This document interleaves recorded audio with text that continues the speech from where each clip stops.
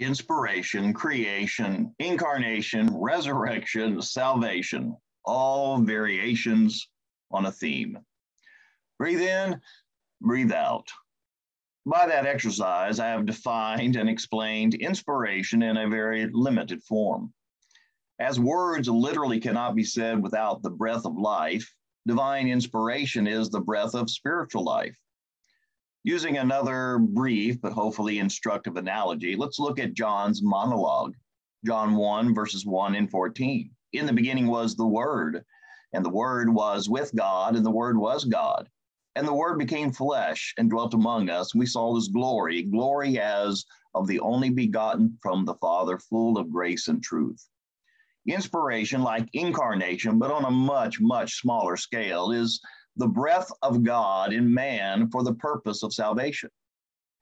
With the incarnation, it is Jesus living in human form, while with inspiration, it is the Holy Spirit speaking through human forms. The Bible itself claims to be inspired. 2 Timothy 3, 16 and 17 from the ESV, all scripture is breathed out by God and profitable for teaching, for reproof, for correction, and for training in righteousness, that the man of God may be complete and equipped for every good work. 2 Peter 1, 20 through 21. But know this, first of all, this is the New American Standard, 95, that no prophecy of Scripture is a matter of one's own interpretation, for no prophecy was ever made by an act of human will, but men moved by the Holy Spirit spoke from God. Moved means carried along. Think of how a wave carries along foam, or how wind carries along a leaf. Putting these two texts together, God breathed out the Spirit so that the Scripture is written by men being carried along by the divine wind. This idea of God breathing out is also found in Jesus, incarnate God. John 20, 22. And when he had said this, he breathed on them and said, receive the Holy Spirit. Putting breathed out with inspired, we could say words breathed out by God are breathed in by man and written down. This describes the Bible. It is God's word to man, not man's words about God. How did God create Adam? He breathed out and into a body that was not alive, which became Adam's first breath.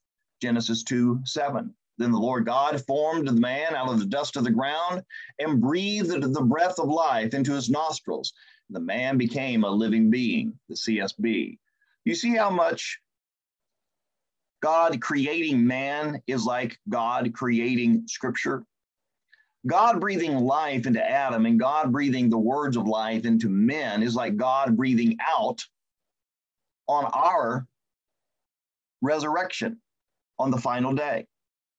The resurrection is pictured in the Old Testament describing dead Israel coming back to life. So please read Ezekiel 37, verses 1 through 14. In that text, there is a connection between prophecy, which is God moving and breathing out and into Ezekiel, with God causing breath to come into the body so that they become alive. That same process of God breathing out and into the dead describes not only our bodily resurrection, but our spiritual resurrection, salvation.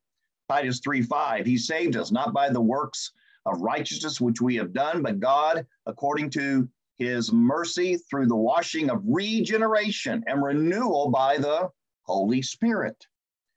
Acts 2:38, repent, Peter said, and be baptized, each of you, in the name of Jesus Christ for the forgiveness of your sins, and you will receive the gift of the Holy Spirit. God foreshadowed resurrection and inspiration by the way that God created Adam. In that first breathing out of God and breathing into Adam, we have a picture of inspiration. Another scripture that shows us the close connection to inspiration in our bodies is Hebrews 4, verses 12 through 13. But let's close with this idea. God made Adam by breathing out and into him. You can believe that Scripture is breathed out and into the human writers. You can believe that everyone needs to repent and be baptized in the name of Jesus, God incarnate, for the forgiveness of sins. And they will receive the life of the Holy Spirit. You can believe that one day our dead bodies will come back to life by God breathing out and into us all. Amen. This has been Perry Hall with a Pew Moments with Perry. If this has been a blessing to you, please like, please share, and please subscribe. Thank you very much.